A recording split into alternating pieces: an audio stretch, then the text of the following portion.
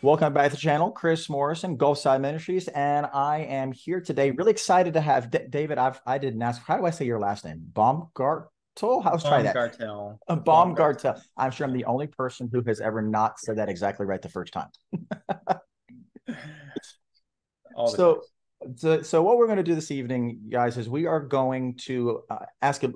For me, it's a fascinating question. Dave and I were talking on Twitter back and forth, and he has some thoughts that he's done some work on about the relationship between our ecclesiology and how that affects our eschatology. And David, I was telling you here before we started recording a moment ago that I have personally done some work on how eschatology impacts ecclesiology. And anybody who I think has spent much time in the theological world, probably, especially if you're in the grace camp, like GES has published some stuff on how Augustine's move from pre-mill to amill, changed some big issues in soteriology. But I don't think I've ever done the other direction. So we may go both ways in the conversation. But when you said you had done some how ecclesiology affects eschatology, I'm like, this is just interesting. So before we get heavily into that, eschatology is a huge deal. Ecclesiology is a huge deal. I don't know where all we're going to find out tonight. Let's just find out. Viewers, of course, questions, comments, cries of outrage in the comments. We'll get back to you as we can. But real quick, so David, why don't you just tell us a bit about yourself, who you are, things of that nature. Well, my name is David Baumgaertel. I live in the Pacific Northwest. My day job is an engineer. My wife and I attend a small church in Tacoma, Washington. I have a blog, a very neglected blog at it's testing521.com. You can follow me on Twitter at testing521. That's a reference to 1 Thessalonians 5:21, which says, "Test all things, hold fast to what is good." So kind of my theme. I'm attending Southern Evangelical Seminary. I'm in a master's program there. So, shout out to all of our Southern SES guys. I want to say, Richard Howe, if you ever see this, hi, thank you again for putting me on the path that you did. I'll see him this weekend at the conference, actually. Yeah. Please tell him that I said hi. He has had a massive impact on me. I am where I am today in large part because he started me in that direction. So I really appreciate that. Him and Thomas Howe. And viewers, please check out SES. They're an amazing school. They're absolutely phenomenal. So you're in a program over there, right? Yes. So is that the context where you were doing this work on the ecclesiology eschatology connection, or was that just personal that you just? Yeah, I was just in one of their systematic theology classes and wrote a paper on the relationship between the nature of the church and the rapture of the church and the questions surrounding that. So you threw two terms out there, and let's just this is a great place to segue to get into the actual substance. Intros are awesome. Everybody fast forwards through them. So if you did that, go back and find out who Dave is. But you quickly clarified in nature of the church and rapture. So before we get heavy into the conversation, for anybody who doesn't know, start us off, if you don't mind, with what is ecclesiology, what is eschatology, and just kind of give us the general rundown of that. Yeah, absolutely. So when I use the term ecclesiology, it just means the study of the assembly or the study of the church, and so that term ecclesia in the Greek New Testament is translated church in English, and so it's the study of the church. And when I use the term, I'm thinking of the nature of and purpose of God's church, the body of Christ, right?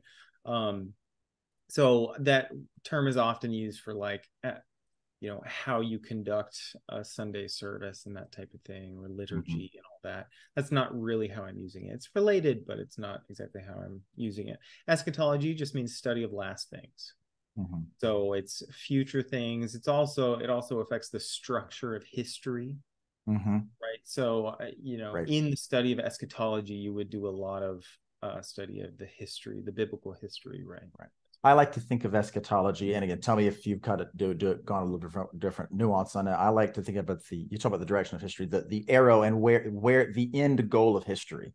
And if that's the idea, then you can start doing, and you should, I think, start doing eschatology in Genesis chapter 1, even though it's last things. I think it's rooted all the way back in Genesis. Well, absolutely. I mean, the first three chapters of Genesis and the last three chapters of Revelation are bookends. So So you let can't me ask. understand one without the other. So let me ask you to kind of tip your hand right now where this is going to go, because eschatology, people build entire systematic theologies just on the way you do this. What is your, just if you could, let's just start by defining what is your general ecclesiological preferences and what is your eschatological position? Yeah, so I'm a evangelical Christian. I'm a dispensationalist. So whatever that means, right? We can get into what that Right. means, but yeah, so folks like Charles Ryrie and John Walvoord and John Nelson Darby would be representative of my general approach to theology. And how I like to explain that is, if you don't know what dispensationalism is and you want to categorize it, it's a subset within evangelical Protestant theology. So Yeah. it's well within that tradition, right? Yeah, that makes sense. And again, I don't want to be too basic, but I don't want to cover. So what would you say are kind of the fundamental, for you anyway, what are the fundamental hallmarks? Because there are different versions of dispensationalism. What are kind of the fundamental hallmarks of dispensationalism as you see it and adhere to it?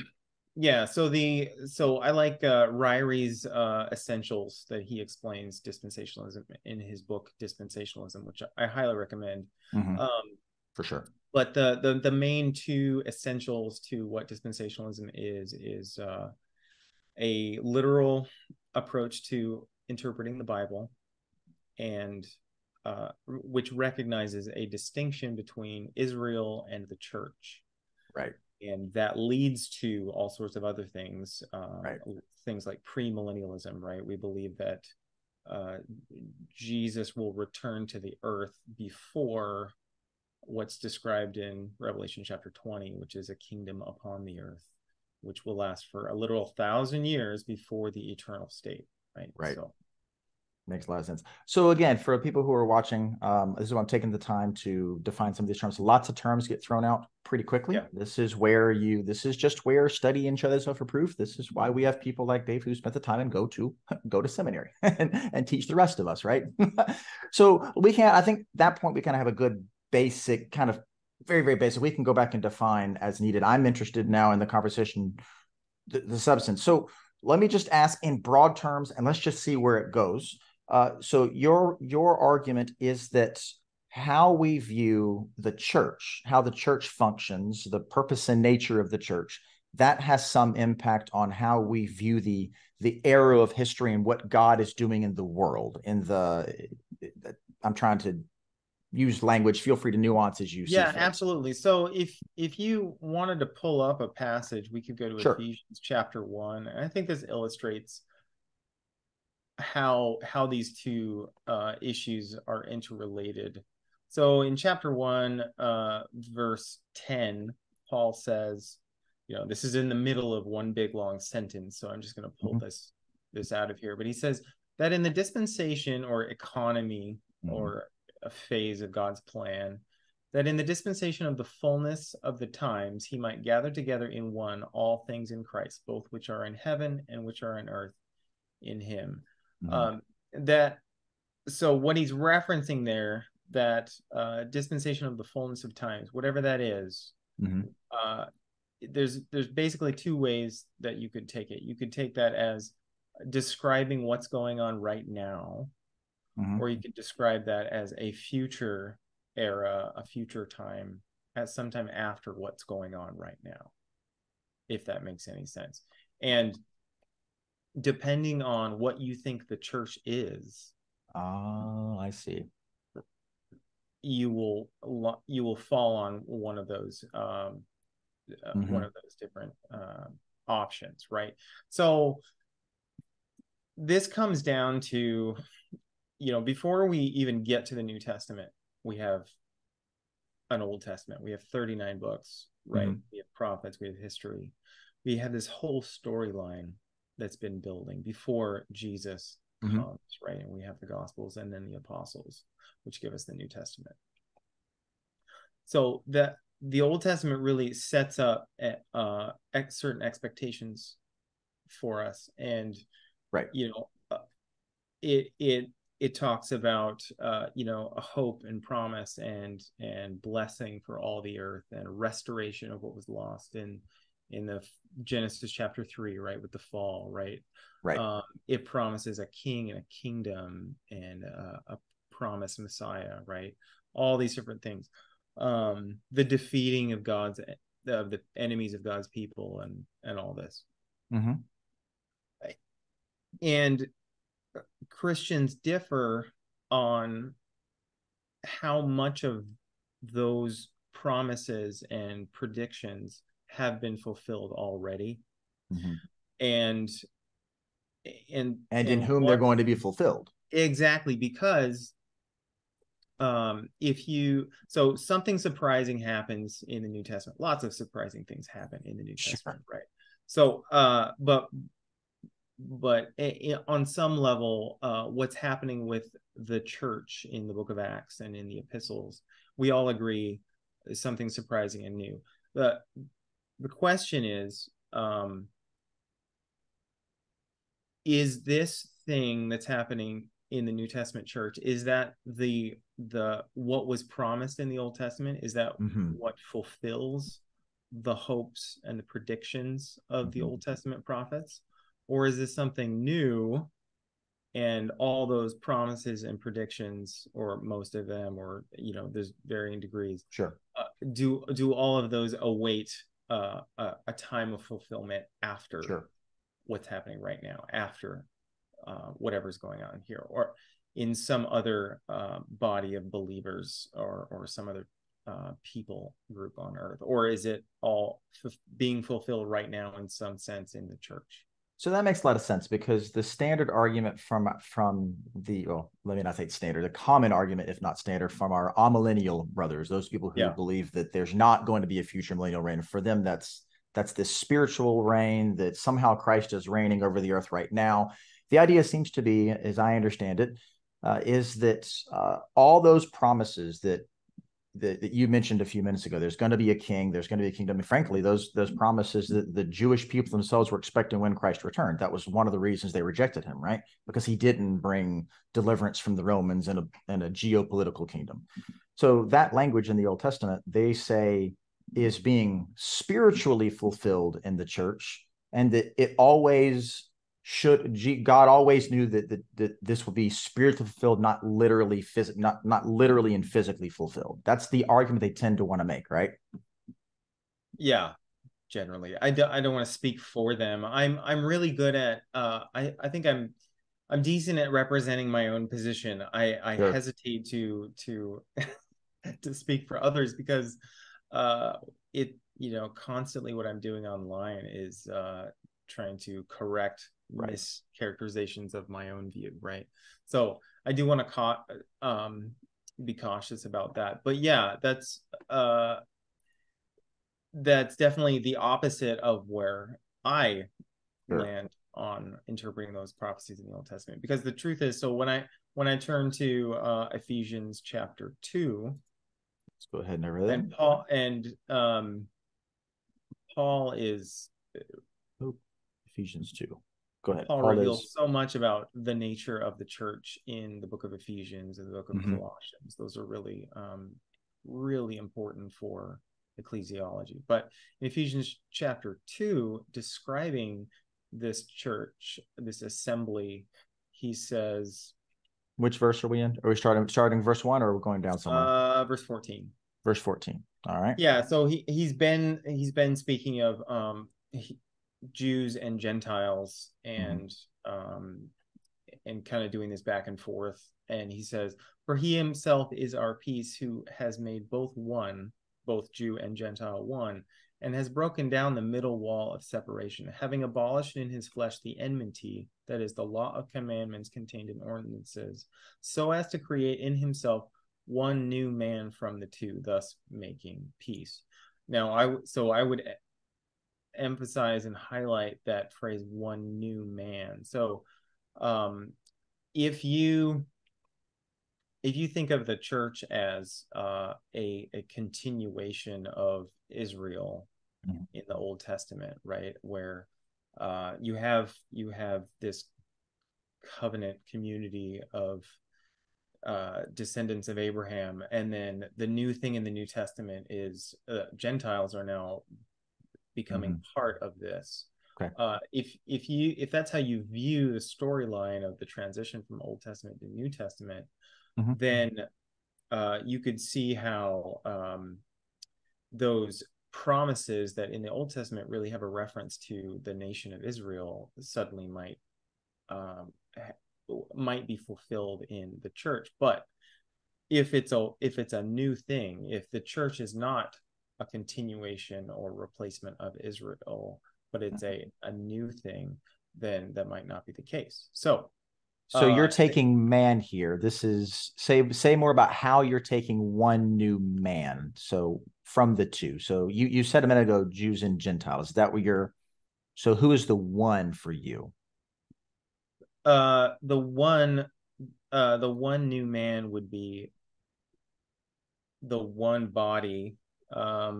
So it continues on. So like if we read verse 16, and that he might reconcile them, Jew and Gentile, both to God in one body through the cross, thereby putting to death the enmity.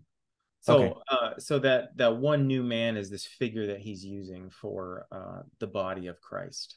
Okay. Makes sense. Whose head is Christ himself in heaven, and whose body is our collective, the collection of believers, right? So we have Jewish people, we have Gentile people who historically have been separated both religiously by the law and every other which way, right? Covenants, etc. And then we are emphasizing really not the oneness so much, you're emphasizing the newness of it. We have this new thing that wasn't there before in your reading. Now they've been brought together for this new thing, this new body of which Christ is the head. And of course, that's the reference to the church. Right. So he's not saying, hey, Israel changed. He's not saying the nations changed fundamentally. He's saying that individuals from those nations are taken and placed in this one new thing. That makes sense. I want to add an observation. Tell me if this fits in, because I'm doing this work in this way for the first time right along here with you. It says that, so he is calling, where's the contained in, okay, so the enmity, and is describing the enmity as the commandments, and then we're putting to death that enmity. So that looks like he's saying we're putting to death the law. So he's separating the church can't be under the law.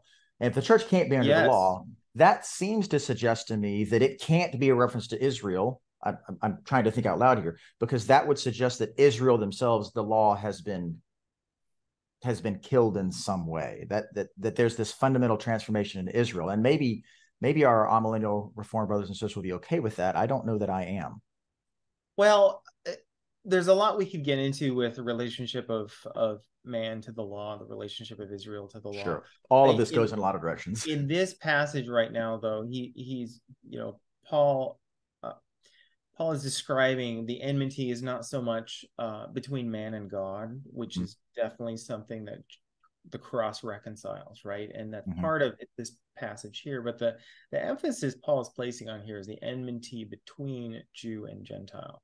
Right. So you who were far off, they were far away from the Jewish people. Is that what I'm hearing you say? The Gentiles, far away from. Yes, I'm sorry.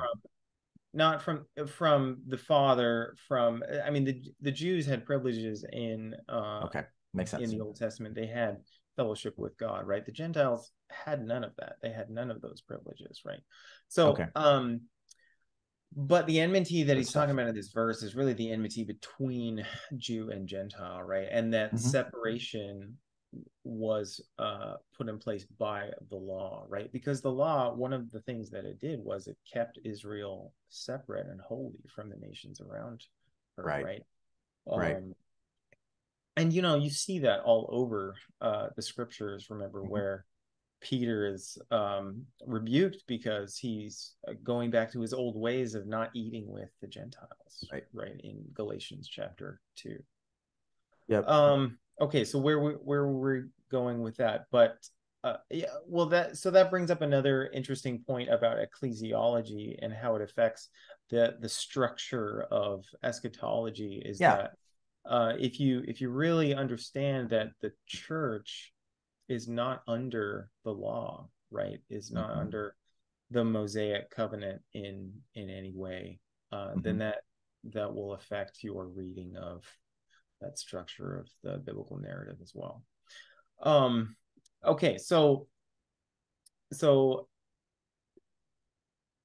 if the church is if the church is a new thing, the question is this new thing a fulfillment of what was promised in the past? And is this maybe this is what the prophets wrote about in Daniel and Zechariah and Isaiah, right?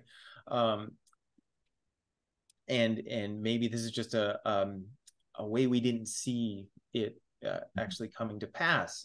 Maybe that's what's going on here, except in chapter 3, Paul... Before we go to chapter 3, I just want to make sure I'm really clear with the logic, because I think I am, but just for me and others to follow along. So we've established here very clearly that there's a new body that's been created, which is the church. That's a new thing. So this is going to raise the question. So we already had this Old Testament trajectory in mind. So we're clearly in an eschatological framework, because the Old Testament trajectory is in mind, promised to the Old Testament people. Now there's this new thing that wasn't before, which is the church. You're saying that's going to raise a question.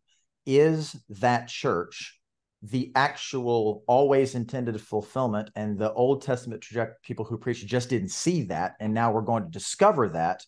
Or is this something else, so that I kind of the dispensationalists like talk about a parenthesis. I don't know if you like that kind of language or not, but is it something else? Is that kind of the logical question you're raising? So to give the spoilers, to jump to the end here. So the way I see the church is a new thing that wasn't revealed in the Old Testament, that wasn't the object of the promises of the Old Testament, but is this new thing. It was always in the mind of God, right? God always sovereignly planned for this, but he didn't reveal it until after Christ ascended to heaven, and he revealed it through his Holy Spirit in the apostles, right?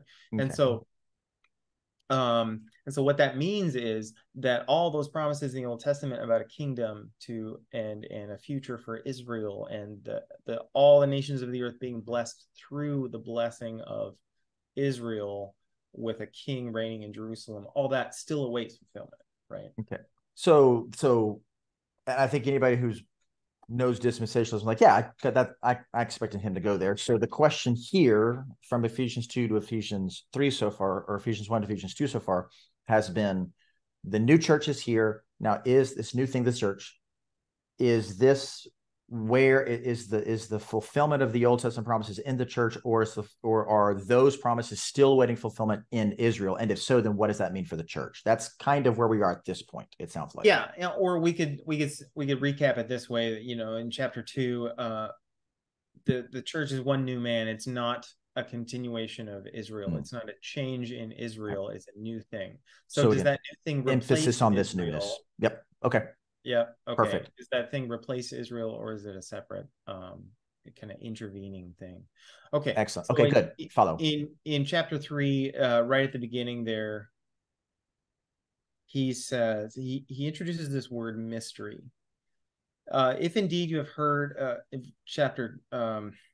verse 2, if indeed you have heard of the dispensation or stewardship of the grace of God, which was given to me for you, he's speaking to Gentiles, how that by revelation he made known to me the mystery, as I have briefly written already, by which when you read you may understand my knowledge in the mystery of Christ, which in other ages was not made known to the sons of men, as it has now been revealed by the Spirit to his holy apostles and prophets. Now, what is that mystery? So let's pause there for a second. So Paul with his long sentences in Ephesians. Yeah, I know. And there's a parenthetical in here. This is like a parenthetical within a parenthetical. Right. So break it down for us. What are you seeing? Okay, so he's saying, this isn't something that Paul read in the prophets and is making an argument for. He's saying the Holy Spirit revealed new information to him, and he's sharing this with his audience. Okay. I think that's probably a really important point. So Paul is not doing an exegetical expository sermon here. He's saying, no, guys, this is fresh revelation. This is something that nobody knew in the past. Right. And that's in contrast with passages like, many passages in Romans or Galatians or the book of Hebrews, right, where most of that, almost all of the book of Hebrews is arguments based on past scripture, right? It's not like, hey, this is a new information that me, the apostle, is telling you this is God's word, right? But here, this is Paul telling his audience, basically, I'm prophesying. This is the word of the Lord, right? Right. And so by revelation, he made known to me the mystery. And so what does the word mystery mean? Well, he explains what he means by that word in verse 5, which in other ages was not made known to the sons of men, as it has now been revealed by the Spirit. So in other words, a mystery is something that has not been revealed in the past, but now has been revealed. And so it's not mysterious. It's just, it's news that was unknown until now. And it was veiled before, it's now been unveiled. Exactly. To use that related language. Okay. So it clearly couldn't have been the argument that you're building, and I'm firmly persuaded so far. The argument you're building is that it would be difficult to take Old Testament Israel, the church is continuing Old Testament Israel's promises, because then it would look like that all this stuff that the stuff that the church is fulfilling, in fact, had been revealed previously. That's the whole point. It was revealed previously. But you're saying Paul is just flat telling us that the church was an unrevealed thing. And so something else has to be happening entirely. That the newness thing that's new, what wasn't known about before. Exactly. So the logic goes this way. Like, if you think the church is the kingdom that was promised in the Old Testament, right? And I know people that think that. If you think the church is the kingdom of God promised in the Old Testament, then the kingdom of God was revealed in the Old Testament. That was promised all over the place. And so if the church really is a mystery that has just now been revealed in the New Testament, then it can't be that. And so that's one important way where the nature of the church affects your eschatological view. So, of course, language clear there. Kingdom of God language N equal to church. That's not there. There may or may not be a relationship between the kingdom of God but the language itself is referring to different, or at least potentially referring to different entities. Yeah, and in that moment when I referred to the kingdom of God, I'm referring to the eschatological kingdom of God. However you cash that out in your interpretation, right? But I'm not talking about the sphere of God's rule that's always existed. So that's why I'm asking, because my day job, at least right now, I was a chaplain for a long time, but right now, my day job is I'm a middle school teacher, and it just so happens this particular last couple of weeks we've been on the two classes, the first and second Great Awakening. We've been talking about how the phrase "the kingdom of God" entered into the American lexicon. And how, and it really is interesting. And it was closely tied to, I'm not going to get into this is another video, the social gospel and the progressive era and all those sorts of things. But the idea was recognizing that Christians should do more to bring about the sphere of God's influence on earth. And it is an American idea largely, but it's not this eschatological kind of dispensational idea. It's our Baptist brothers that I grew up in would talk a lot about doing kingdom work. Yeah. And so you're using kingdom of God in a narrower sense, and I think that's important to bring out here. Yeah, I have nothing against using it in a more broad sense. I use I use the phrase in those broader senses myself, right? But yeah, in this instance, I'm referring to basically whatever is described in Revelation 20 or to be fair, there are some dispensationalists who think. I'm going to be a little not nice to some of my dispensationalist brothers, and again, I count you because I'm a dispensationalist. But some of us sometimes get really, really, really hairy on. No, that word is a technical word that always means this, and sometimes it doesn't always mean so and so. We can use language in a normal way. That shows up a lot, especially if you get into the weeds of arguing about the timing of the rapture with people. There's so many, there's got to be a name. I think there is a logical fallacy name for that type of thinking, where you take a phrase and you give it a technical meaning and you always interpret it that way. when really in context it's just as pliable as any other word. It need to be the opposite of an illegitimate totality transfer. It'd be opposite of that, right? Yes. By the way, I'm going to use this chance, since we're now talking logical fallacies, quickly to pre-commit you to come back and talk about the relationship between philosophy and theology, because I know that you have thoughts on that, knowing the Howe brothers as you do. Oh, I love that topic. Yes. So we will have to come back. So obligatory like and subscribe for that interview. All right. So sorry, I interrupted you. So where are we now? So kingdom of God is a new thing. The church is a new thing, not the same thing as the kingdom of God predicted in the Old Testament. Right. So if we, we can get into maybe some objections to how I'm reading this passage in Ephesians, if we really wanted to, but bear with. I have objections to the back of my mind, but I want to hear you build the case, and if you don't mind, I want to press you on some. And that's fine. We can talk about those, but if I'm interpreting this right, and that the church itself is a mystery, is something not revealed in the Old Testament but now revealed for the first time in the New Testament, then any reference to any unfulfilled promises to saints or the people of God don't, in the Old Testament, don't necessarily refer to the church. Any reference to a collective body of saints definitely doesn't refer to the one assembly in the New Testament, which means that all those promises await future fulfillment after whatever's happening right now. And so that phrase in Ephesians chapter 1 in verse 10 about the dispensation of the fullness of times, I really think that's Paul referring to, hey, there's something happening right now. It's different from before Christ came, and it gives us insight into what's going to happen after this in a future phase of God's purpose. Okay. That makes a lot of sense. Okay. All right. So are we still building, or where are we going from here then? That makes a ton of sense. Yeah. I mean, so we could tease out some implications of that, I suppose.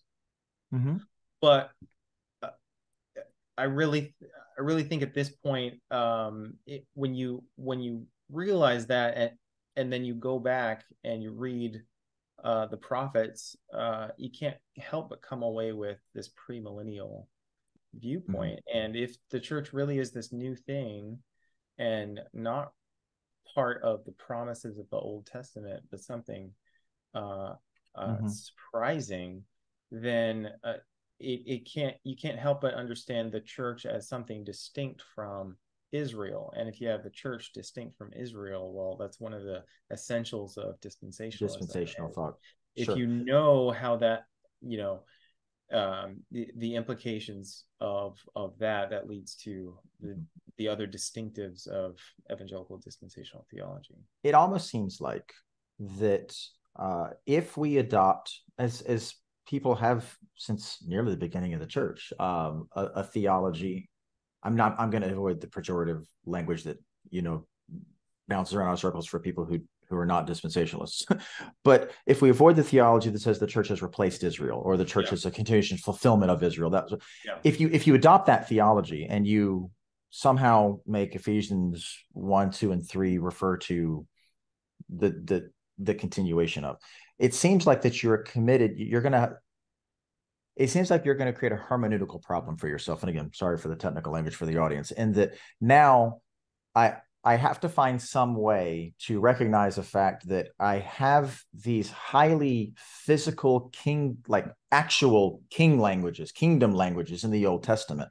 Yeah. But if I take my ecclesiology to say here that we're fulfilling that creates some sort of hermeneutical difficulty, which means you can't take those texts at face value. I prefer face value over literal. You can't take them at face value in the Old Testament, can you? No, you can't. You can't read a passage like Daniel chapter 7, or Isaiah 65 or Isaiah 11, map the details onto reality very well, because it's just so or Zechariah 14, like how are you going to describe how are you going to explain how that is fulfilled in the here and now and in what's going on in the church? Right.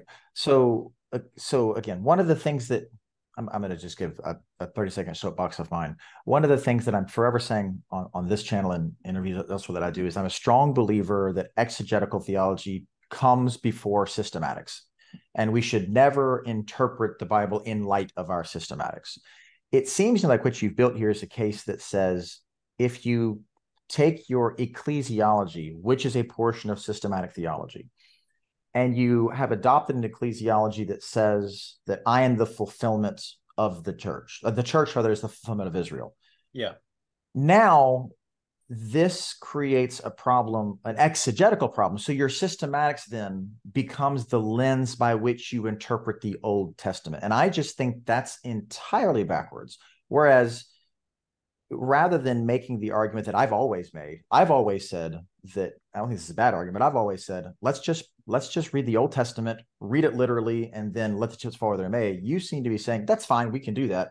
But notice in Ephesians 1-3, it just flat tells us this is a new thing. So I'm under no obligation to come up with any kind of theological lens in which to reinterpret the Old Testament. There's no reason, there's no motivation for that eisegetical lens. Am I? Yeah, no, absolutely. So if you, I do think it only a logical approach to scripture is to look at the progress of revelation, and to, at each point that new revelation gets bestowed on mankind by God, you add that to your body of previous knowledge, right, of revelation. And so when you get to the New Testament, you have all the Old Testament, you have certain expectations in mind, and most people would agree, including many like amillennialists, that the picture you get at before Christ comes is this premillennial literal kingdom on the earth with Messiah reigning in Jerusalem, right, on David's throne, literally in Jerusalem. And so the question becomes, well, does the earth-shattering events of the New Testament does that give us reason to change our expectation, right? Does that should we rethink that view of the world based on the events of the New Testament, or do those events fit within our kind of model of eschatology, before that hits? And I think we all agree, and we touched on this before, that there are certain things that are pretty surprising in the New Testament. And one of the big ones that surprised a lot of Jesus's followers is his death, right? And now Jesus was quick to point out to followers, especially on the road to Emmaus, that the Christ needed to suffer before entering his glory, right? And so the question then, and we can acknowledge that, oh yes, the Old Testament really did predict that the Messiah would suffer in passages like Psalm 22 and Isaiah 53. Isaiah 53, and yeah, and so you do have this suffering Messiah and this reigning, ruling, conquering Messiah at the same time, and it isn't clear in the Old Testament how those fit together and when those events take place. And so it's understandable why Jesus's followers or the Jewish people would be confused by the events of Jesus's life. But so there are surprising things like that, but they really were a part of the Old Testament. Now the question is there that kind of room for confusion or reinterpretation on the level of literal earthly reign of Messiah, or is it a spiritual sort of reign in the church? To go back, for example, to all the way to Genesis 12, chapters 12, 15, and 17, for example, Abraham is promised, to you and your descendants I will give this land. Yeah. That seems to me, again, if we take your ecclesiological argument that, well, the church just is the fulfillment of Israel, that has to be somehow reinterpreted in some spiritual sense. I don't think there's any way that Abraham could have understood that was a merely spiritual sense. And I kind of struggle with the idea that God tells Abraham, you're going to get this land, you and your descendants will get this land. And it's almost, I want to be careful not to charge God with injustice. I think that's a dangerous argument, but it still feels to me like God is saying something he knows is not true. Yeah, it's hard to, maybe misleading, something like that. Do you remember in Return of the Jedi when Obi-Wan Kenobi tells Luke, what I said was true from a certain point of view, and you think, well, that's a big, like, right? That's retconning, right? That's George Lucas retconning his script. Oh, that's so good. I would never want to say God is retconning his script, you know. Listen, I'm clipping that out. This is the most important thing of this whole interview. People who are not dispensationalists, they believe God retcons the Old Testament. That's awesome. Yeah, well, you read the Abrahamic promise or the Davidic covenant, or any number of passages in the Old Testament, and you try to explain to the original audience of those things, oh, actually this, and you describe an amillennial viewpoint. It sounds like Obi-Wan Kenobi saying, well, from a certain point of view, that could be fulfilled in this. And the only way to justify that, go ahead. Yeah, well, I was just saying that sounds really harsh and unfair, and I've got a lot of, I have a lot of friends who are, amillennialists, and I would never impugn their motives. Yeah. But no, and again, friends of the channel know that we can pick and play. I have utmost respect for them, but I think it is worth, every position should recognize there are some dangers in any given position, and even dispensationalism has plenty of dangers. Well, we might touch on them in just a second. But it sounds like one of the dangers might be of the non-millennial, post-millennial type interpretation might be something like, well, you're at the risk of making God say things that he didn't actually mean, and that's what you can appear that way, and that's something I think. Yeah. If our friends on the other side, so if the goal of this is not to generate heat, but rather light, if that's the goal, then people should be aware that's an issue that's out there that needs to be addressed, I think, or at least be very cognizant of if you take that view. Yes, absolutely. One thing before we forget or move on to another topic, I did want to kind of tie up a loose end that I said there were certain things that we all agree are kind of surprising events in the New Testament, right? Mm-hmm. And so I think of somebody like Simeon or Anna, part of that remnant that were believers at the time of Christ's coming, who really did understand the Word of God, right? And or Zacharias' prophecy at the beginning of Luke. And so you do have that expectation with the faithful followers of Christ, and so with the events of the New Testament and this new thing, the church, you would expect lots of questions to come up, like, okay, well, how is that? What about Israel, right? And you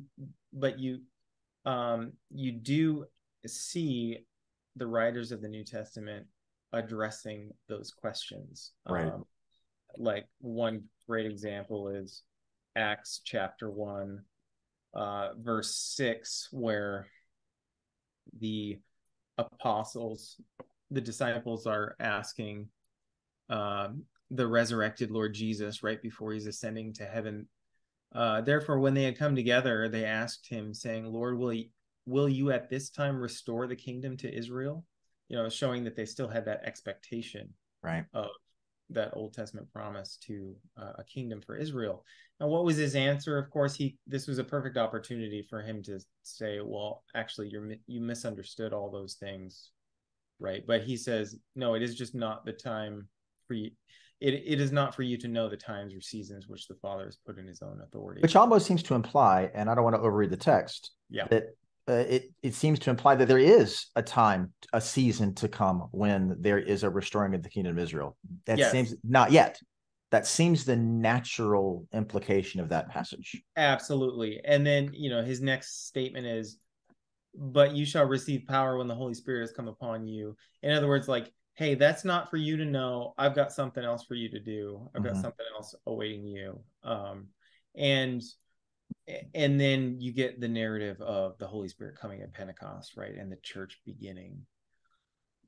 And another place in the New Testament where these expectations naturally bring up these questions of, well, what about all those promises to Israel in the Old Testament? Paul addresses those in Romans chapters 9 through 11, right? Right. Because all, chapters 1 through 8 of this glorious explanation of the gospel, where Jew and Gentile alike can come to salvation by grace through faith. That, and all these promises of chapter 8 and the love of God, and nothing being able to separate us from the love of God, right? You have this awesome high point in chapter 8, and the natural question that would come to Jews is, well, what about Israel? And to Gentiles as well, the question would naturally arise, like, okay, how can I trust all these promises that you've just laid out for me? So if I can put on my apologetic hat, this is an argument that I've personally used against, say, for example, Mormons who want to say that that there's a whole new thing that has been established, that what came before has been superseded by a new revelation, that kind of language, right? And one of the arguments I have made is that, well, if God can come along hundreds, thousands of years later and say, yeah, what I said before, let's supersede that with something new, and let's then how do you know, Mr. Mormon, that the thing that you believe isn't going to be superseded by something else later on? That creates the risk of you can't believe God anymore. And so that question would come to the audience of Romans. Naturally, they would say, well, if this if I can't trust those promises to Israel in the Old Testament, if I can't trust in the promise to Abraham in Genesis 12 and 17, 22, then how can I trust these promises in Romans chapter 8, right? So nothing can separate us, but then what about the Jewish people? Yes, who seem to have been separated from the love and the fellowship of God, and and yet they received very, very strong promises that they would never be forsaken. This does raise a potential objection, and forgive me, I'm this is not an area I'm, like I said, I'm a super expert in, but there's some language in here that is often used by my Reformed and Calvinist brothers. Not all Israel is Israel. Is that here in this passage? Here we are. So right here in verse 6, right? So can't this be used to say, well, but this is just proof that the church is Israel? That's just what he says, because it's by your seed you'll be called, and that's Galatians, we're the seed. Doesn't that just kind of, this whole thing is, we're just wrong. This is the church is Israel. Yeah, right. Well, I would argue, I would assert that there's no place in the New Testament where the term Israel or descendants of Jacob or seed of Israel or seed of Jacob is ever applied to anybody but physical descendants of Jacob. And the same is true here. So for they are not all Israel who are of Israel. That can be kind of a confusing sentence. But if you diagram it, it's saying, for they, who's they, the they there is who are of Israel. In other words, the descendants of Jacob. National physical descendants, right? Right. For not all of them are true Israel, is basically what he's saying there. Yeah, and so it's a narrowing of a category. I was going to say category is descendants of Israel, physical descendants of Jacob, and he's saying not all of them are true children of the promise. Right. Yeah, you and posted so again. And he's not bringing in other people into this category of true Israel. He's narrowing the category. So he's saying, and that it showed up earlier in Romans chapter 2 as well, and some other places where he's saying, no, the true Jew is the one who has faith. The true Jew is the one who actually believes the promises to him. Right. So you posted, I'll plug your Twitter again. You posted on Twitter some time ago a diagram in which you have national Israel, and then inside of national Israel, you have a bubble representing spiritual Israel. I think that's how you have that. And if you go to my blog, testing521.com, there's a link at the top, Romans 9 through 11. And that I have a YouTube link on there of when I gave a talk on those chapters. But then I also have a series of blog posts where I run through those 3 chapters. So please check it out if you're interested. Dear viewer, yes, and here you go. Has God's word failed? So yeah, this is part 2 right there has if you click on part 2, it has that diagram that you're mentioning. Ah, yes, there you go. See, there you go. So see, and this was in my own seminary studies many, many moons ago. I remember when I had this revelation that this was a narrowing, because it almost seems like that my Reformed brothers and sisters of whatever particular camp, they almost have an expansive view. Not all Israel is Israel, which they almost view that as a sense of, well, but we who are not Israel, we're the true Israel because we've believed. So they have the exact opposite. They would have national Israel, spiritual Israel on top of that, is almost what it seems like. Yes, exactly. And that's just not what the grammar and context are doing in Romans chapter 9. And that's proved by the next few verses that describe a narrowing of the people who are the objects of the promise to Abraham, right? So you have, it's not Ishmael, of the sons of Abraham, it's not Ishmael, it's Isaac. It's not the sons of Keturah and Ishmael, it's Isaac. And then here's your famous Jacob I have loved, Esau I've hated. Yeah. Right. Within Isaac, you have Esau and Jacob. And even in the case of twins, he goes into that argument, right? It's a narrowing to Jacob.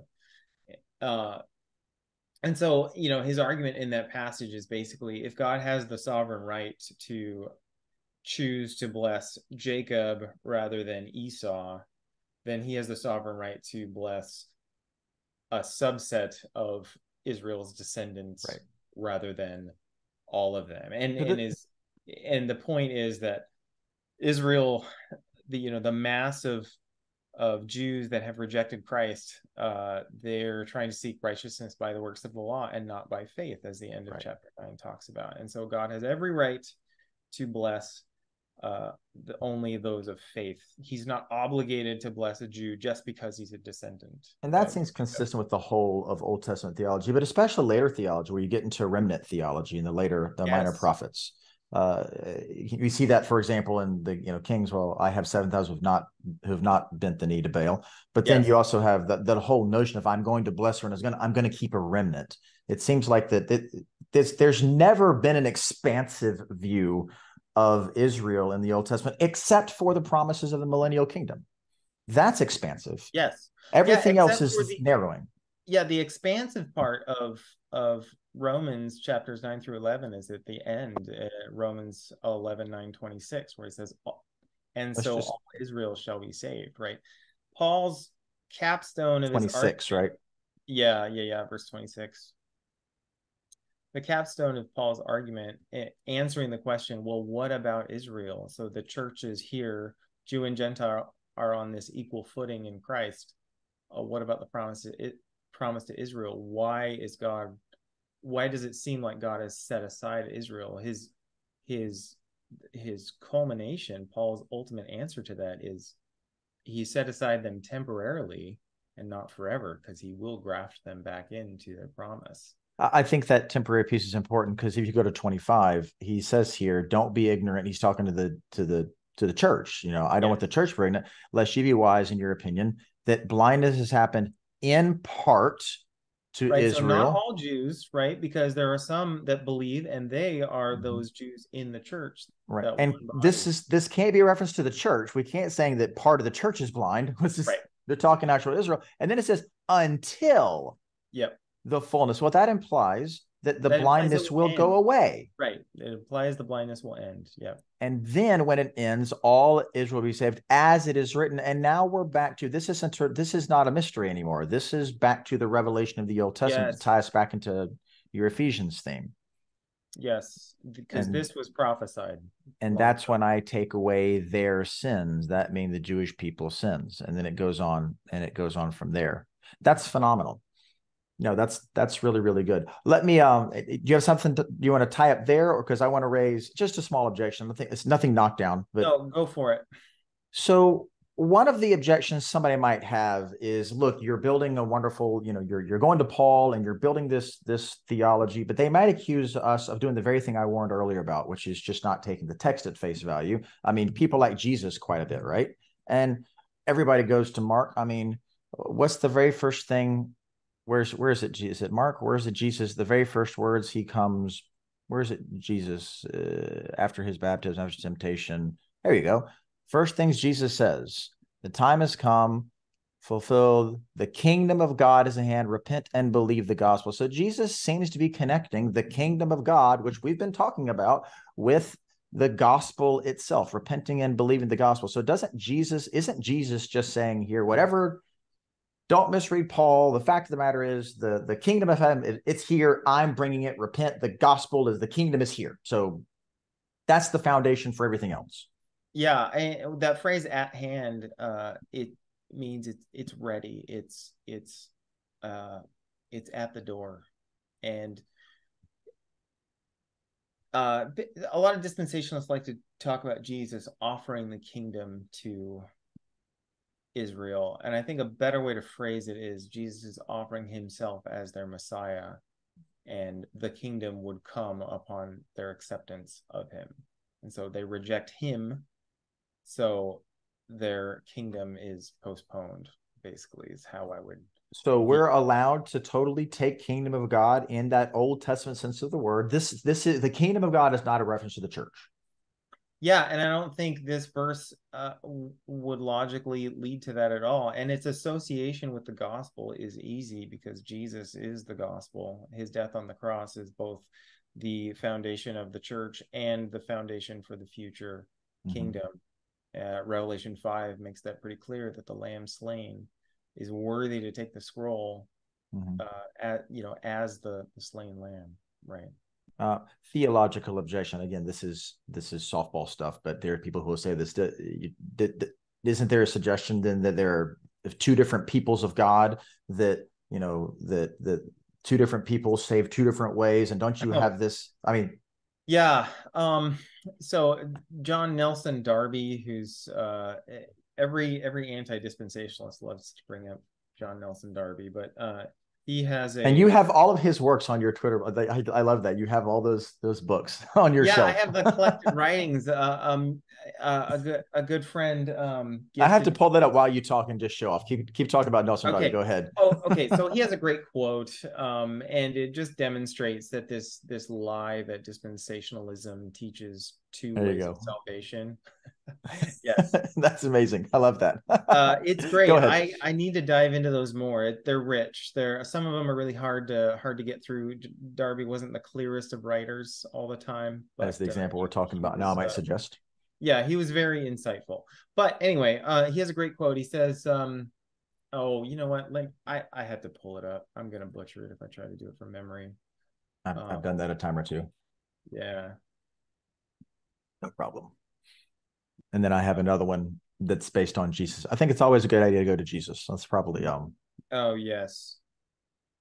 Because I will say, as you're finding it, one of the strengths, rhetorical, whether the logical or theological plays out. One of the rhetorical strengths of our Calvinistic Reformed and theological Reformed theological amillennial brothers and sisters, they do at least seem to put more emphasis on the centrality and the work of Jesus, and they seem to want to have a Christological hermeneutic, and that's just kind of language that they use. Yes, and that I think for a lot of people is I resonate with it and am sympathetic to with that emphasis. I mean, we're called Christianity, we're not called we're called churchianity, and that may be, again, rhetorically powerful.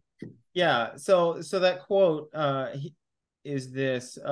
He says, to say, this is John Nelson Darby, to say that all saints from the fall are righteous in the same way is scriptural. To say that they are all the church is contrary to scripture. In other words, every saint, we could talk about the category of all the saints, all the redeemed that will be with Christ in the eternal state. All the redeemed, every single one of those people are saved by grace through faith on the basis of the sacrificial atoning work on the cross, right? Every single one of them. But the church, we would argue, is a subset of that broader category, a kind of unique, special subset of that broader category of the saints. So if you want to talk about one people of God, we can talk about one people of God and talk about the category of the redeemed throughout the ages. But if you want to get into the multifacetedness of that one people of God, we're going to talk about distinctions within that. And one of those is the body of Christ, and one of those is, from the nations, and one of those is the saved among Israel. And again, I think that your exegetical basis, you already covered that, as Ephesians 1-3, which seems to make that there. All right, another objection, and I can number it 16. I'm going to pull 16-18 up all together. Jesus just says, after your great confession,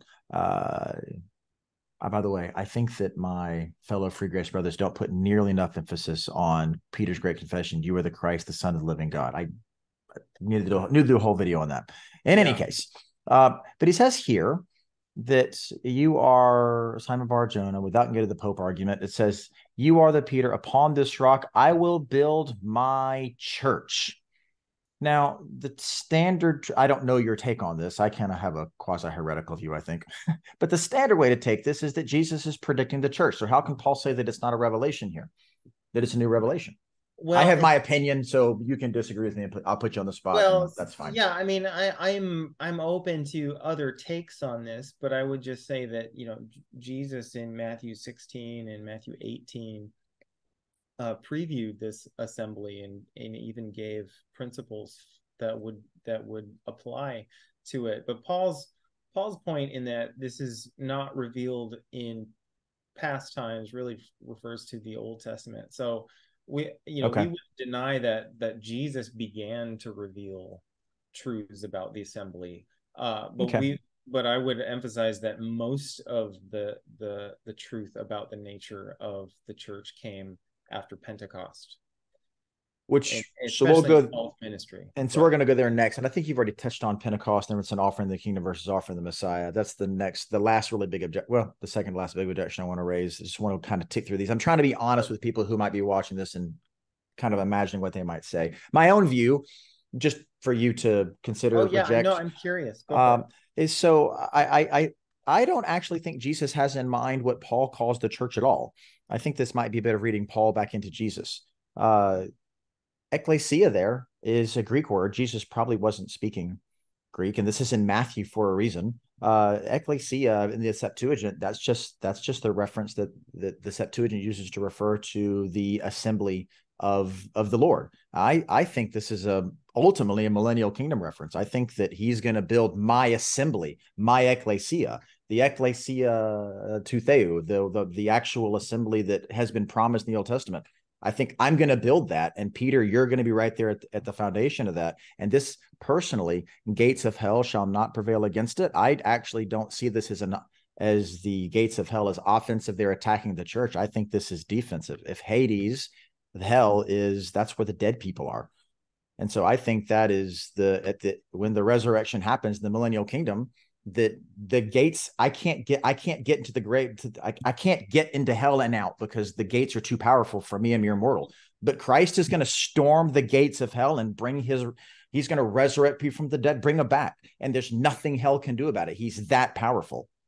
I like that. I have no, I have no major objections or problems to that take on that verse. I especially like the idea of the gates of hell not prevailing as a reference to the resurrection. I think that's ultimately probably right. Now, I haven't done enough work to know if that has any reference to the debated 19 about binding and loosing, but that's just the way I see 18. No, that I'll have to read that in light of that idea. So I'll have to think about that one. Oh, it's okay. We can move on.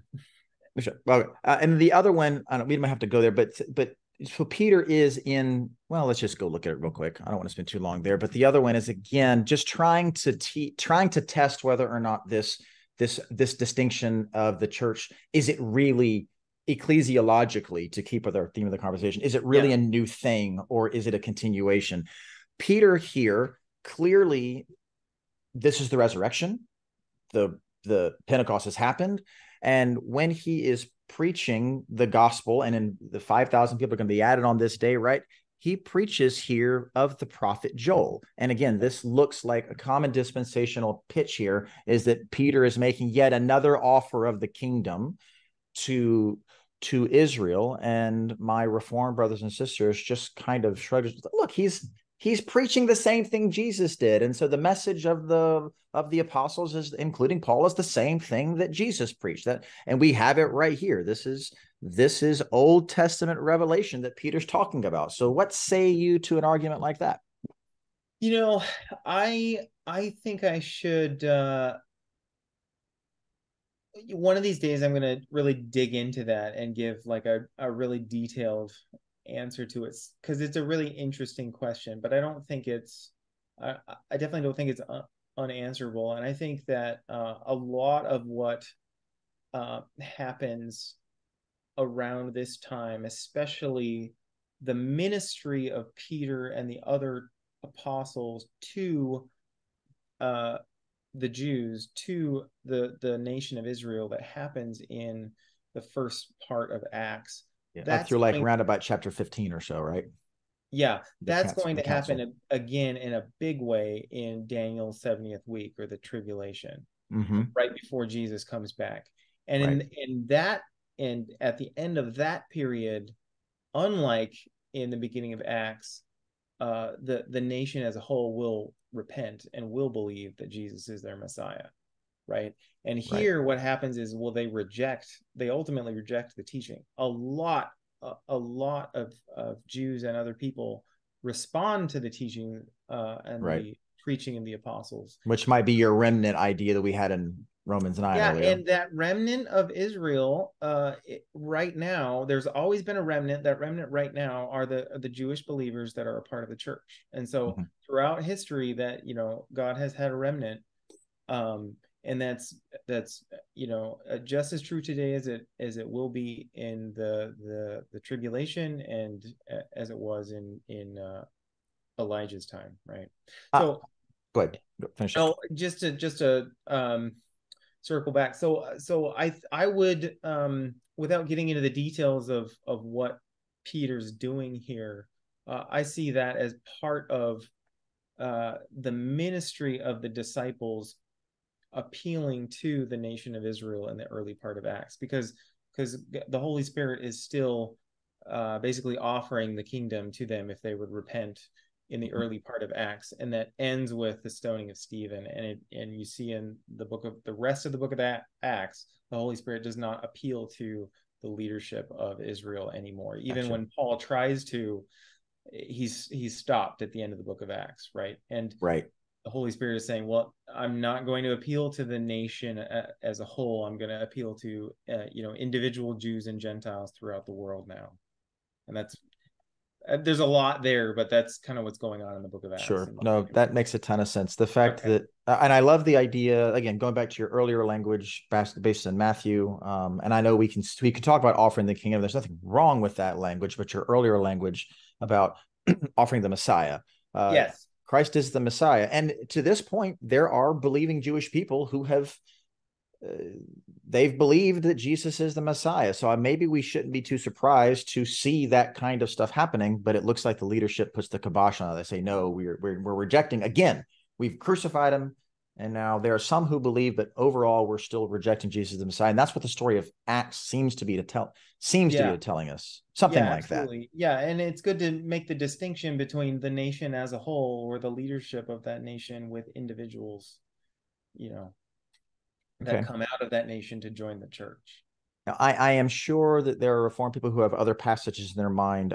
If nothing else, I hope that people see that I think I'm trying to fairly represent the kind of passages they would give, that there are genuine arguments to make. Let me offer two more very not exactly exegetical based, but theological troubles. Sure. So if I can, watch me forget the second one. But the first I have in mind is.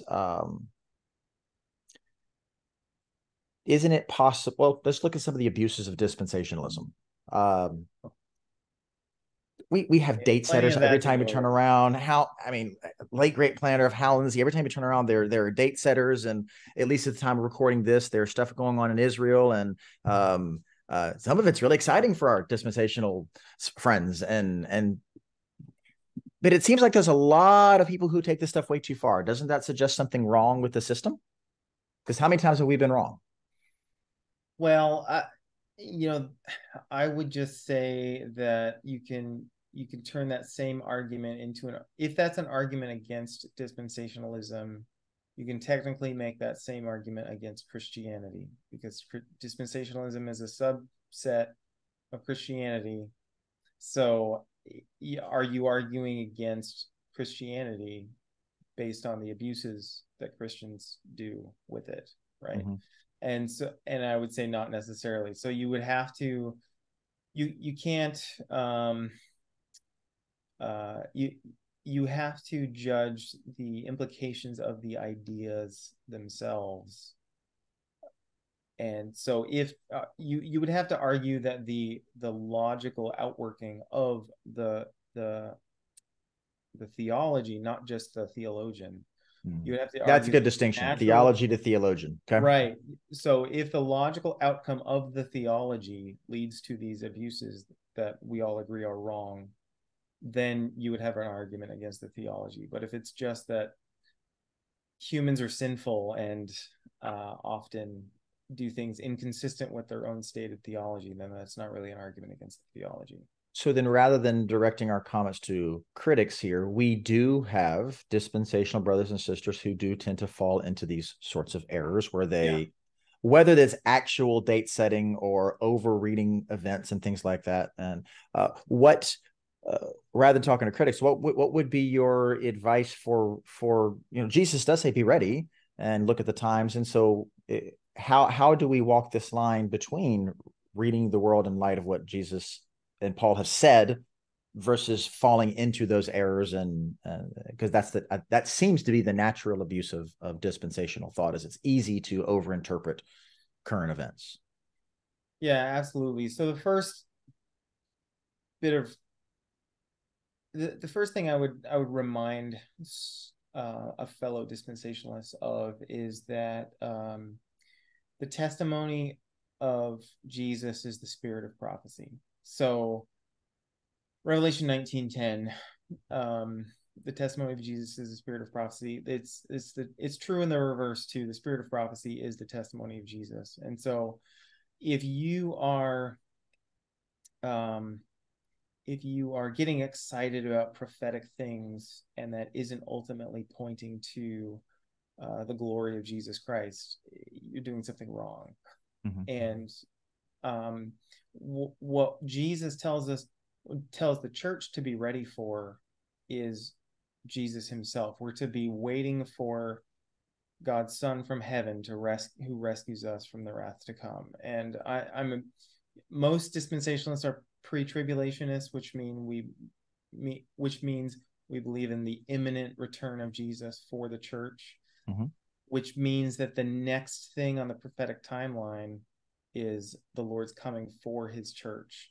And so there isn't we won't be around to see the fulfillment of these specific prophecies about the tribulation or the judgments of God on the earth. There will be people who turn to Christ during that time who will see these things unfold. And so, the Olivet Discourse will become very, very particularly relevant to people in the future. But to me, I'm not looking at the headlines and trying to discern what's going to happen right around the corner. Is Jesus going to come back soon? Because nobody knows the day or the hour. And if the next prophesied event on God's timeline is the rapture of the church, I'm just looking for Jesus. Right. Now it is good to be aware of what's going on in the world. It's good to be praying for things that are going on in the world. And so I do think that there's a healthy awareness of the headlines, right? And I also want to acknowledge that there's good in showing people how these events could take place soon. I agree with that. Imminently, right? And so I don't think all of that speculation is wrong. What it gets wrong when it becomes a distraction. It gets wrong when it takes your eyes off Jesus. Does that make sense? That does. So it's really a matter of emphasis. So yes, again, absolutely. So we can look at, and we can in fact maybe should it can, to the extent that it feeds our souls, look at what's going on. Like, again, I don't want to go too far off topic on this, but as of you and I are recording this video right now, Israel is at war with Hamas, and this could be a prelude to the removing of the temple. I mean, if Twitter is to be believed, and it may not be, Hamas has issued a formal statement that the purpose for their attack is to prevent Israel from building that third temple, which dispensationalists like, see, this is what we've been saying for a long time. That fits. Yeah. And right, it all fits. The fact that Iran and Russia are still players in this grand opera also fits what will happen in the end times. But it could, but it's important to point out to people that it could be 500 more years before Christ comes back. In a week from now, tomorrow, this particular conflict could simmer down, and it could just go back to the status quo, and it could. That doesn't mean. Absolutely, yeah, and we could get raptured tomorrow, and it take an unknown amount of time before Antichrist shows up and makes a covenant with Israel, right? But all those things, it could easily take place, and I think that is important to point out that God's unfolding of his plan, he can easily make it happen, right? Let me stay on this road. Less objection, but more practical advice for our fellow dispensational brothers and sisters. And again, if I'm putting you on the spot here, so if you can always say, "Don't know," I'm not going to answer. That's allowed, okay? Let's just stay with some of the current events for a minute, because again, this is hot in the theological circles you and I walk in right now. Yeah. Since we know not all Israel is Israel. What advice do you have for? I'm going to pull this screen off at the time being. We can go back and share if we need to pull more verses up. As soon as I do that, what's going to happen. You're going to be like, let's look at more scriptures again. But what does this mean for people who are supporting, say, national Israel? Because there are a lot of people who tend to be in premillennial dispensational camps who I am pro-political Israel, because Genesis says, I will bless those who bless you, curse those who curse you. Yeah. And that seems a reasonable argument. And you get really scary real quick into arguments about supporting the Palestinians and anti-Semitism. Yeah. And this gets really nasty really quick. Yes. So, but all Israel is not Israel. So where is the balance, Dave? You're a dispy hipster. Where's the balance? I love that. So the balance is recognizing that God has a future for ethnic Israel, that God loves Israel, that God loves the Jewish people. Paul's heart for them in the beginning of Romans 9, where he would be accursed for their sakes if it could save them.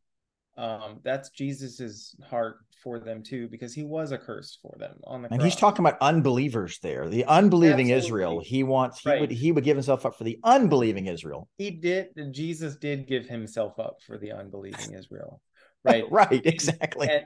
And so I think we all need to have that heart for the lost, whether they're Jew or anybody else. And you can agree with that whether you're a dispensationalist or not. Now, as a dispensationalist, I do recognize that God has a future plan for ethnic Israel, which also means that Satan is motivated to foster anti-Semitism. And he still is. He was before Christ came, and he still is, because God still has a plan for them, right? But it is good to recognize that they're as a nation, they're still in rebellion against their Messiah and unbelief. So that means that they're sinners just like us. They can have wrong policies, right? The government of Israel isn't. There's nothing. Right. There's nothing holy about their foreign policy or domestic policy, right? Having said that, they absolutely have a right to that land, and they will have that land someday. Other things I could say. Oh, well, just stepping out of the theology side of things right now, I think just morally speaking, they have every right to defend themselves, just like any other nation. So sure. And I would caution people, because there's so much anti-Semitism out there and anti-Israel bias in the media, I would just take headlines with a grain of salt, right? Take mainstream media with a grain of salt. By a grain, if you mean a mountain of salt. Absolutely. Totally advice all the way around. We don't need to be uncritical in what Israel says, but at the same time, we don't need to therefore just at the risk of being uncharitable, we can virtue signal by being against them. Absolutely. And I would also remind people that, like, shouting opinions on social media, what does that really accomplish, right? Are you, unless you are, and talking about we should support Israel. Well, who are you? Who's we when you say that? Do you mean Americans? Yeah.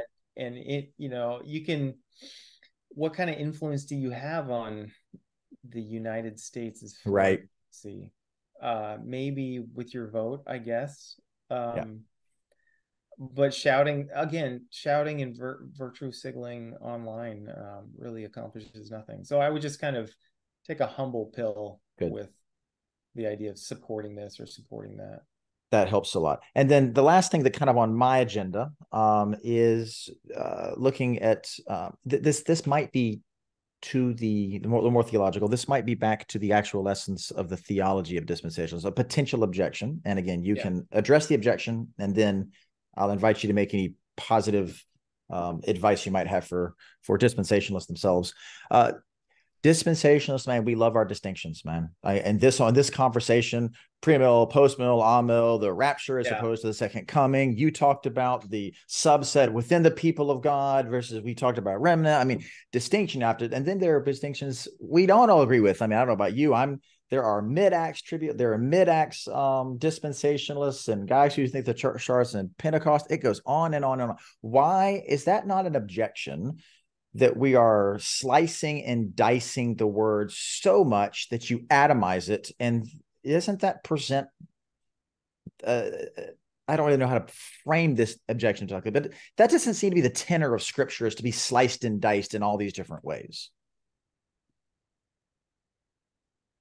Yeah, I don't really know how to answer that, except let's have the argument. If I make a distinction in the Scripture, you should be able to argue from the text that that distinction is not there. I do think people can sometimes see distinction where there isn't them, but we can have that discussion because there's objective truth and there's objective hermeneutics, and we can wrestle with those things, right? Very good. And see, that's again a plug to have you come back, because that's really a hermeneutical philosophical issue, isn't it? Yes, which I need to study. I'm looking forward to diving into that topic in the future. I will assume that you are evangelical Thomist, at least because your SES background, and people are probably lost what that means. But if you want to, it is not dispensationalism that makes the distinctions. It's our Thomists that make the distinctions, man. Or our autism. There you go. That objection has come up a whole lot, but it does tend to come up as a general tenor argument. My personal favorite response is to say, I like the way you've rooted it in, well, it's a textual issue, let's just dismiss it, look at the text. But I think everybody makes distinctions. My friend, do you know Sean at Rev Reads, Sean Wilson? Do you see him posting? Yeah, he's a great guy. I love Sean. He's so cool. But he likes to I'm going to lose my train of thought as soon as I said that.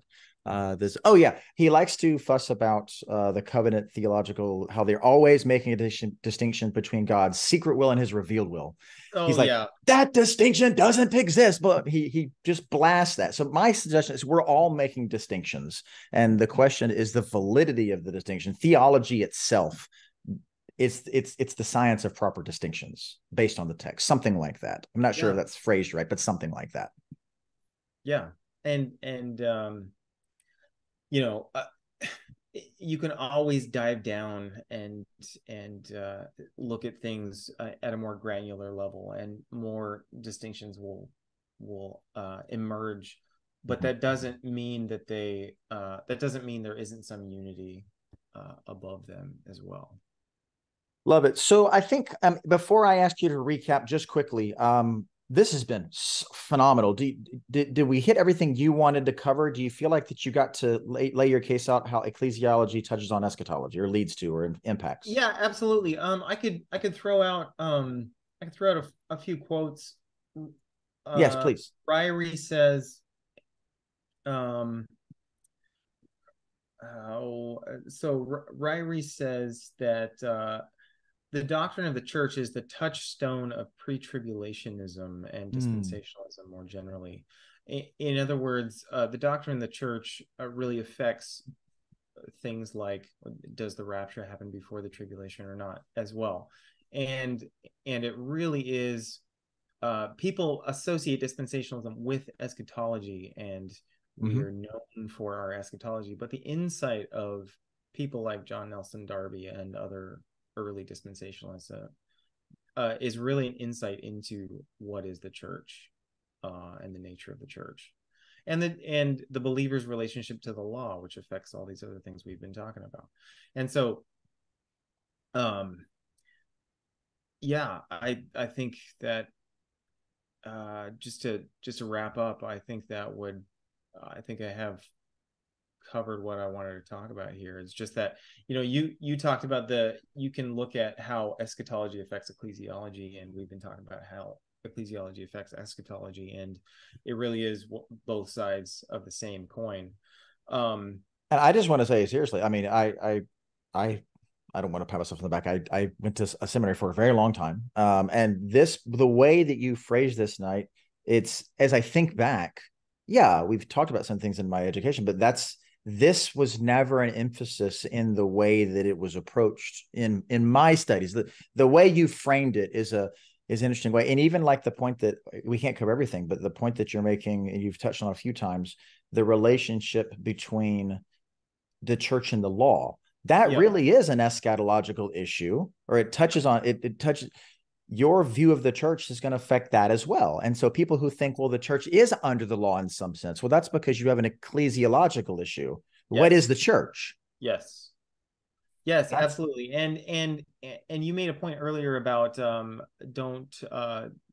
let your systematic alter your reading of scripture. And what I've tried to do tonight is present an inductive case for that ecclesiology. And so there is your prior commitments, your preconditions of knowledge affect your reading of the text, absolutely. But I think that you could make an objective case for this understanding of the nature of the church from the passages that we went over.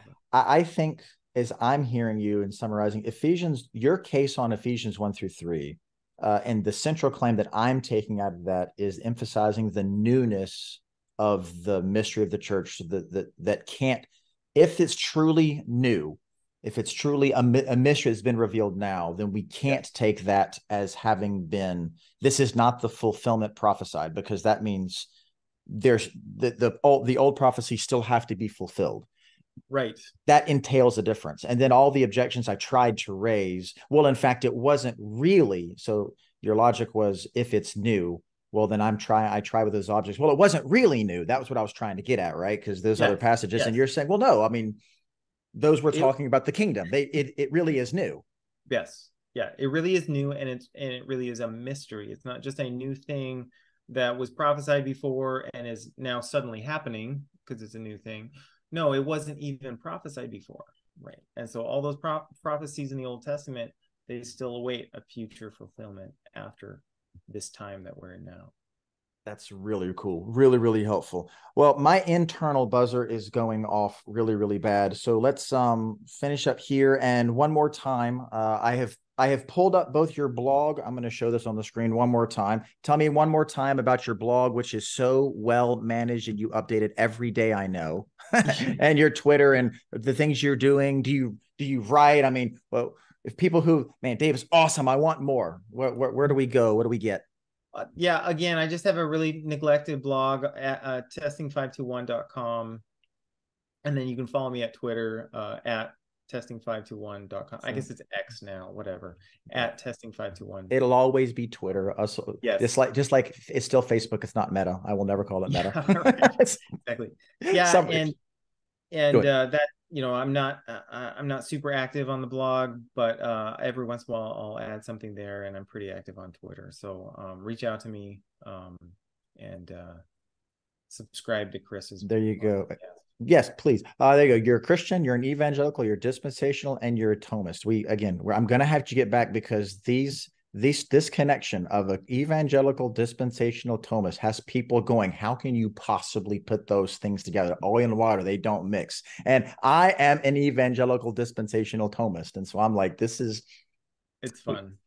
We are. And especially throw a little bit of free grace soteriology on top of that. And people's like, I think you and Jeff Lenhart are probably the only two people in the world who get me. I don't know if you know Jeff or not. He's another SES guy. Anthony Miller, if you follow him on Twitter, he would get you too. He's all of those as well. I feel like I might, but I haven't interacted enough with them or not to. He's great. There's a couple of us. There's a handful of us. May our tribe increase. So no YouTube channel yet, though, right? You can find me on YouTube. Same handle. If you search Testing 521 on YouTube, you'll find me on there. Again, it's even more neglected than the blog, but that might change. That might change in the future, Lord willing. So we'll see. Well, finish up your studies, and you'll probably do doctoral work. Are you doing doctoral work yet? You're a master's program. No, you have not yet. Which one? Lord willing, that would be awesome. I'm going to finish up this master's program and then. Awesome. Well, Matt, I don't know how somebody who you have such a phenomenal insight in the way that you approach all of this. So I'm looking forward to continue that conversation. Dave, thank you very, very much for coming on. I mean it when I say that this has been enriching for me. This has been phenomenal. I hope that this has been as fun for you as it has been on my side. Absolutely. It's an honor, Chris. I appreciate it. Thank you so much. Very much. All right. As I always say, Dave, and I'll say it again, until next time, may God richly bless you. Thanks much. Bye, y'all.